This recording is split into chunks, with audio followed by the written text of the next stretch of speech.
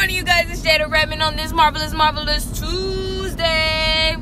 So, I just want you guys to know that oftentimes we all go through stuff, and sometimes we just like keep them to ourselves or whatever. But I feel as though each person should have at least one person that they can trust, that they can tell them like how they're feeling, what they're going through, so they don't have to go through it alone, because I don't think it's like healthy to go through things alone. Oftentimes I do, but I don't at the same time.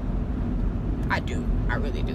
But I'm gonna start like telling people telling like some of my close friends how I feel, and we can just talk it out and stuff like that. So I encourage you to find a trustworthy individual that you can work things out with. You know me, Jada Redmond.